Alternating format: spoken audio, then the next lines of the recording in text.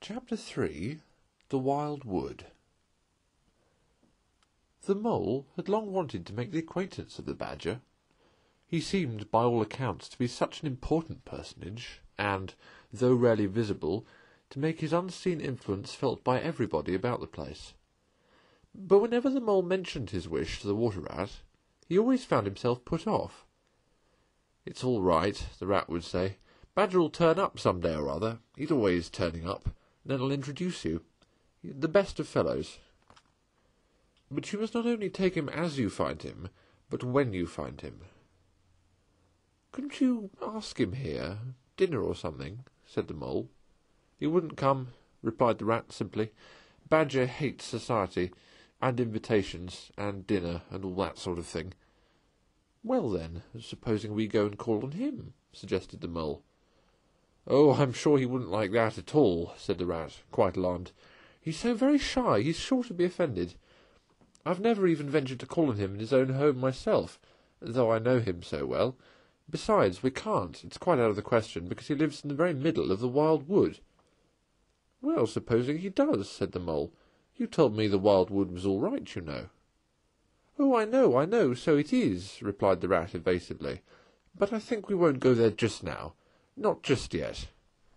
It's a long way, and he wouldn't be at home at this time of year anyhow, and he'll be coming along some day, if you'll wait quietly." The Mole had to be content with this, but the Badger never came along, and every day brought its amusements, and it was not till summer was long over, and cold and frost and miry ways kept them much indoors, and the swollen river raced past outside their windows with a speed that mocked at boating of any sort or kind, that he found his thoughts dwelling again with much persistence on the solitary grey Badger, who lived his own life by himself in his hole in the middle of the Wild Wood. In the winter-time the Rat slept a great deal, retiring early and rising late. During his short day he sometimes scribbled poetry or did other small domestic jobs about the house, and, of course, there were always animals dropping in for a chat, and consequently there was a good deal of story-telling and comparing notes on the past summer and all its doings. Such a rich chapter it had been, when one came to look back on it all, with illustrations so numerous and so very highly coloured. The pageant of the river-bank had marched steadily along, unfolding itself in scene pictures that succeeded each other in stately procession. Purple loosestrife arrived early, shaking luxuriant tangled locks along the edge of the mirror, whence its own face laughed back at it. Willow herb, tender and wistful, like a pink sunset cloud, was not slow to follow. Comfrey, the purple hand in hand with the white, crept forth to take its place in the line, and at last one morning the diffident and delaying Dog-Rose stepped delicately on the stage, and one knew, as if string music had announced it in stately chords that strayed into a gavotte, that June was here at last.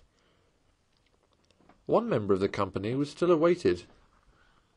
The shepherd-boy for the nymphs to woo, the knight for whom the ladies waited at the window, the prince that was to kiss the sleeping summer back to life and love. But when meadow-sweet, debonair and odorous in amber jerkin moved graciously to his place in the group, then the play was ready to begin. And what a play it had been! Drowsy animals, snug in their holes while wind and rain were battering at their doors, recalled still keen mornings an hour before sunrise, when the white mist, as yet undispersed, clung closely along the surface of the water. Then the shock of the early plunge, the scamper along the bank, and the radiant transformation of the earth, air, and water, when suddenly the sun was with them again, and grey was gold, and colour was born, and sprang out of the earth once more. They recalled the languorous siesta of hot midday, deep in green undergrowth, the sun striking through the tiny golden shafts and spots, the boating and bathing of the afternoon, the rambles along dusty lanes and through yellow cornfields, and the long, cool evening at last, when so many threads were gathered up, so many friendships rounded, and so many adventures planned for the morrow. There was plenty to talk about on those short winter days, when the animals found themselves round the fire. Still, the mole had a good deal of spare time on his hands, and so, one afternoon, when the rat in his armchair before the blaze was alternately dozing and trying over rhymes that wouldn't fit, he formed the resolution to go out by himself and explore the wild wood, and perhaps strike up an acquaintance with Mr. Badger. It was a cold, still afternoon, with a hard, steely sky overhead, when he slipped out of the warm parlour into the open air. The country lay bare and entirely leafless around him, and he thought that he had never seen so far and so intimately into the inside of things as on that winter day, when nature was deep in her annual slumber, and seemed to have kicked the clothes off. Copses, dells, quarries, and all hidden places which had been mysterious mines for exploration in leafy summer, now exposed themselves and their secrets pathetically, and seemed to ask him to overlook their shabby poverty for a while, till they could riot in rich masquerade as before, and trick and entice him with the old deceptions. It was pitiful in a way, and yet cheering, even exhilarating. He was glad that he liked the country undecorated, hard and stripped of its finery. He had got down to the bare bones of it, and they were fine and strong and simple. He did not want the warm clover and the play of seeding grasses. The screens of quickset, the billowy drapery of beech and elm seemed best away, and with great cheerfulness of spirit he pushed on towards the wild wood, which lay before him, low and threatening, like a black reef in some still southern sea. There was nothing to alarm him at first entry. Twigs crackled under his feet, logs tripped him, funguses on stumps resembled caricatures, and startled him for the moment by their likeness to something familiar and far away, but that was all fun and exciting. It led him on, and he penetrated to where the light was less. The trees crouched nearer and nearer, and holes made ugly mouths at him on either side. Everything was very still now. The dusk advanced on him steadily, rapidly, gathering in behind and before, and the light seemed to be draining away like flood-water. Then the faces began.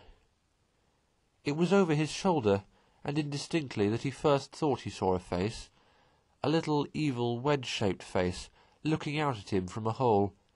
When he turned and confronted it, the thing had vanished. He quickened his pace, telling himself cheerfully not to begin imagining things, or there would simply be no end to it. He passed another hole, and another, and then, yes, no, yes, certainly, a little narrow face with hard eyes had flashed up for an instant from the hole and was gone. He hesitated, braced himself up for an effort, and strode on.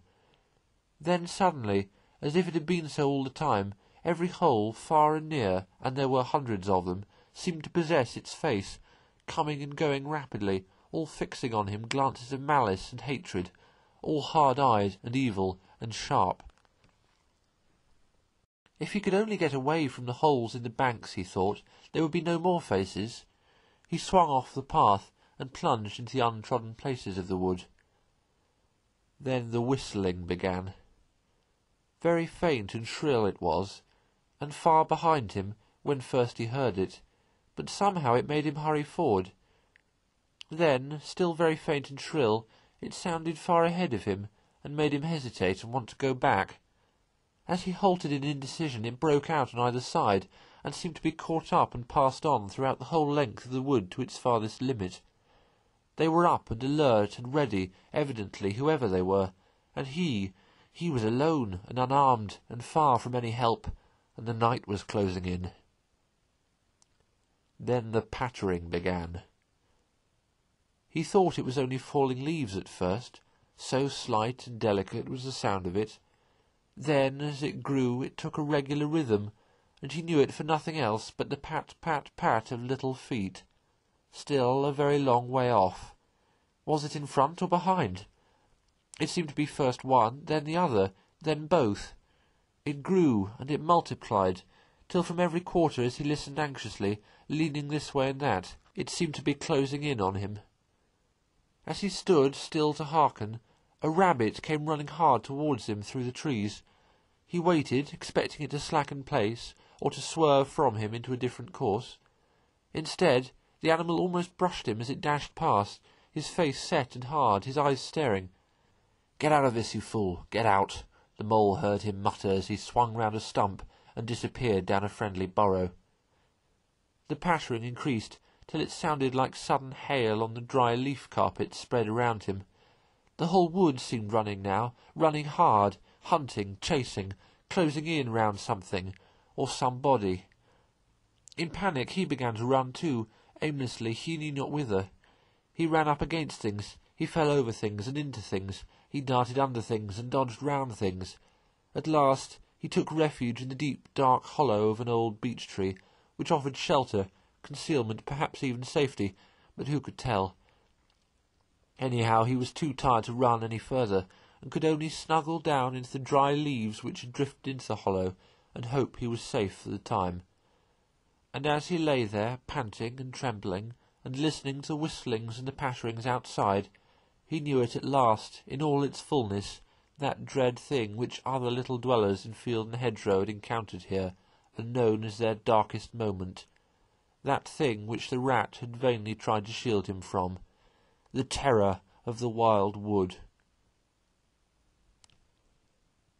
Meantime, the rat, warm and comfortable, dozed by his fireside. His paper of half-finished verses slipped from his knee, his head fell back, his mouth opened, and he wandered by the verdant banks of dream rivers. Then a coal slipped, the fire crackled and sent up a spurt of flame, and he woke with a start. Remembering what he had been engaged upon, he reached down to the floor for his verses, pored over them for a minute, and then looked around for the mole to ask him if he knew a good rhyme for something or other. But the mole was not there. He listened for a time. The house seemed very quiet. Then he called, "Moley!" several times, and, receiving no answer, got up and went out into the hall. The mole's cap was missing from its accustomed peg. His galoshes, which always lay by the umbrella-stand, were also gone. The rat left the house, and carefully examined the muddy surface of the ground outside, hoping to find the mole's tracks. There they were, sure enough. The galoshes were new, just bought for the winter, and the pimples on their soles were fresh and sharp. He could see the imprints of them in the mud, running along straight and purposeful, leading direct to the wild wood. The rat looked very grave, and stood in deep thought for a minute or two. Then he re-entered the house, strapped a belt round his waist, shoved a brace of pistols into it, took up a stout cudgel that stood in the corner of the hall, and set off for the wild wood at a smart pace. It was already getting towards dusk when he reached the first fringe of trees, and plunged without hesitation into the wood, looking anxiously on either side for any sign of his friend. Here and there wicked little faces popped out of holes, but vanished immediately at sight of the valerious animal, his pistols and the great ugly cudgel in his grasp, and the whistling and pattering, which he had heard quite plainly on his first entry, died away and ceased, and all was very still. He made his way manfully through the length of the wood, to its furthest edge. Then, forsaking all paths, he set himself to traverse it, laboriously working over the whole ground, and all the time calling out cheerfully, "Moley! Moley! Moley, where are you? It's me! It's old Rat!" He had patiently hunted through the wood for an hour or more, when at last, to his joy, he heard a little answering cry. Guiding himself by the sound, he made his way through the gathering darkness to the foot of an old beech tree, with a hole in it, and from out of the hole came a feeble voice, saying, "Ratty, is that really you?" The rat crept into the hollow, and there he found the mole, exhausted and still trembling. "Oh, Rat!" he cried, "I've been so frightened you can't think." "Oh, I quite understand," said the rat soothingly. "You shouldn't really have gone and done it, Mole. I did my best to keep you from it. We river-bankers, we hardly ever come here by ourselves. If we have to come, we come in couples at least, then we're generally all right. Besides, there are 100 things one has to know, which we understand all about and you don't, as yet. I mean, passwords and signs and sayings which have power and effect, and plants you carry in your pocket, and verses you repeat, and dodges and tricks you practise, all simple enough when you know them, but they've got to be known if you're small, or you'll find yourself in trouble. Of course, if you were badger or otter, it'd be quite another matter. Surely the brave Mr. Toad wouldn't mind coming here by himself, would he? Inquired the Mole. Old Toad, said the Rat, and laughed heartily. He wouldn't show his face here alone, not for a whole hatful of golden guineas, Toad wouldn't. The Mole was greatly cheered by the sound of the Rat's careless laughter, as well as by the sight of his stick and his gleaming pistols, and he stopped shivering and began to feel bolder and more himself again. Now then, said the Rat presently, we really must pull ourselves together and make a start for home while there's still a little light left. It will never do to spend the night here, you understand. Too cold, for one thing. Dear Ratty, said the poor Mole, I'm dreadfully sorry, but I'm simply dead beat, and that's a solid fact. You must let me rest here a while longer and get my strength back, if I'm to get home at all. Oh, all right, said the good-natured Rat. Rest away. It's pretty nearly pitch dark now anyhow, and there ought to be a bit of a moon later. So the Mole got well into the dry leaves and stretched himself out, and presently dropped off to sleep, though of a broken and troubled sort, while the Rat covered himself up too, as best he might, for warmth, and lay patiently waiting with a pistol in his paw. When at last the Mole woke up, much refreshed and in his usual spirits, the Rat said, Now then, I'll just take a little look outside and see if everything's quiet, and then we really must be off. He went to the entrance of their retreat and put his head out. Then the Mole heard him quietly saying to himself, Hello, hello, here is a go. What's up, Ratty? Asked the Mole. Snow is up, replied the Rat briefly, or rather down. It's snowing hard. The Mole came and crouched beside him, and, looking out, saw the woods that had been so dreadful to him in quite a changed aspect.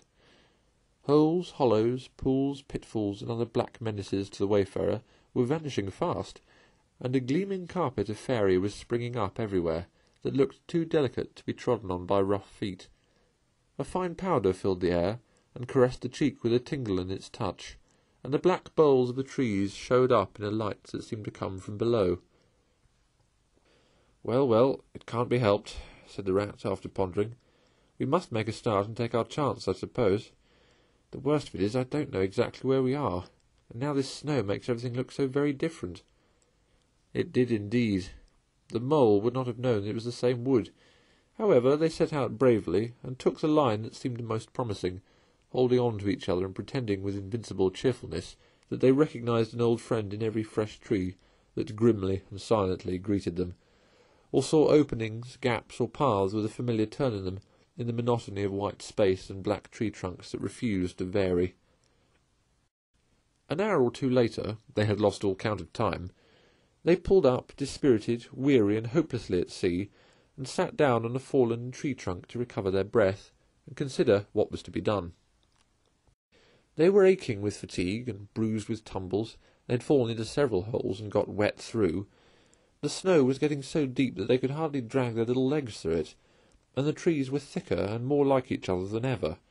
There seemed to be no end to this wood, and no beginning, and no difference in it, and worst of all, no way out. "We can't sit here very long," said the Rat. "We shall have to make another push for it and do something or other. The cold is too awful for anything, and the snow will soon be too deep for us to wade through." He peered about him and considered. "Look here," he went on. "This is what occurs to me. There's a sort of dell down there in front of us where the ground seems all hilly and lumpy and hummocky.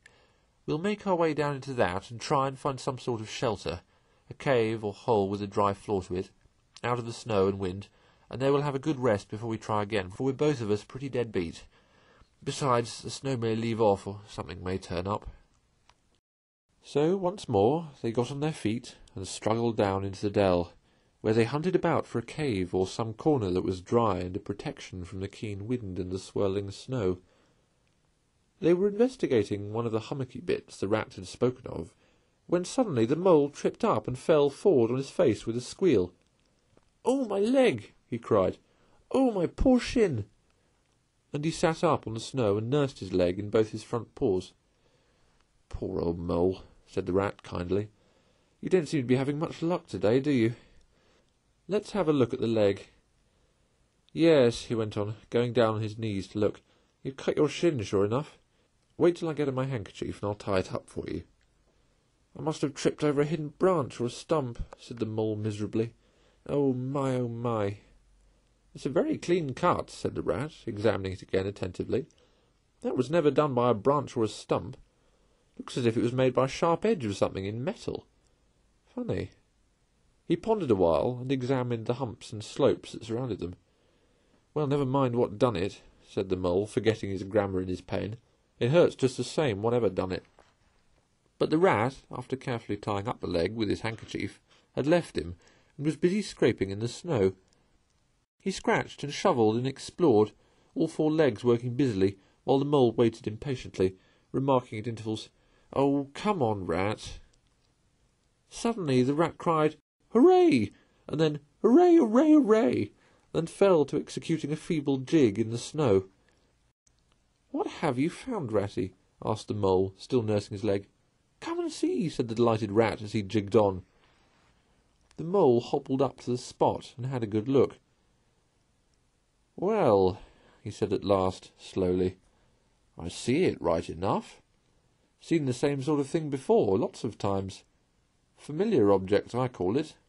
A door-scraper. Well, what of it? Why dance jigs around a door-scraper?" "But don't you see what it means, you dull-witted animal?" cried the rat impatiently. "Of course I see what it means," replied the mole.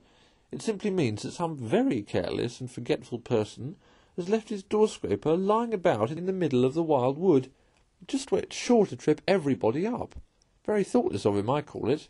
When I get home I shall go and complain about it to somebody or other, see if I don't."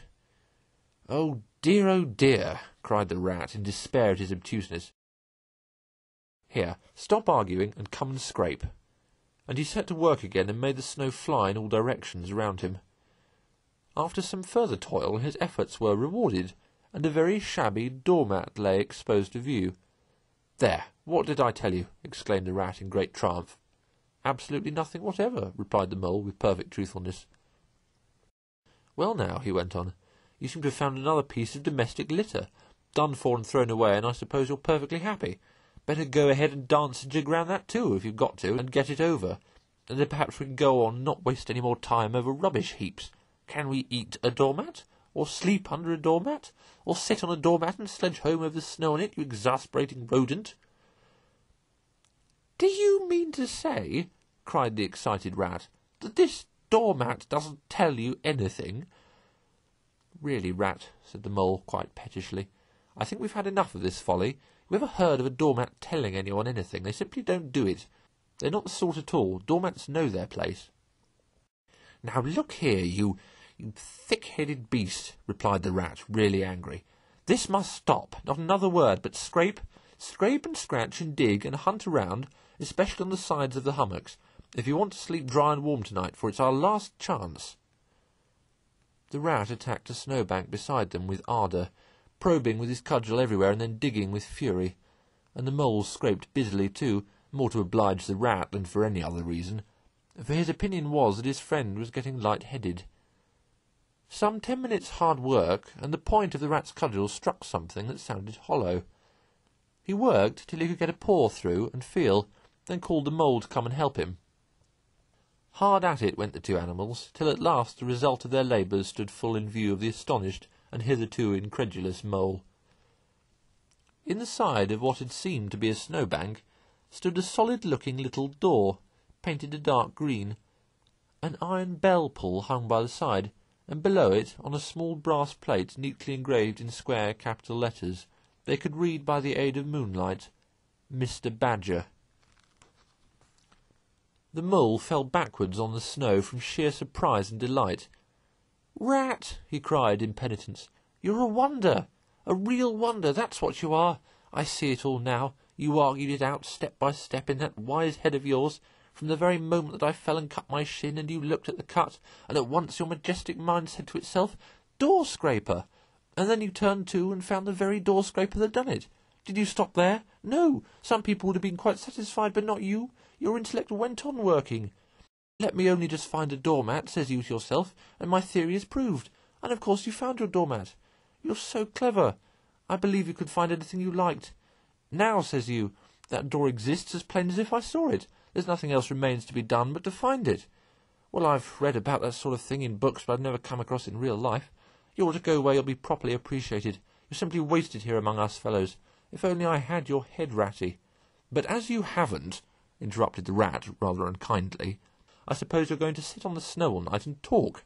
Get up at once and hang on that bell-pull you see there and ring hard as you can, while I hammer. While the rat attacked the door with his stick, the mole sprang up at the bell-pull, clutched it and swung there, both his feet well off the ground, and from quite a long way off they could faintly hear a deep-toned bell respond.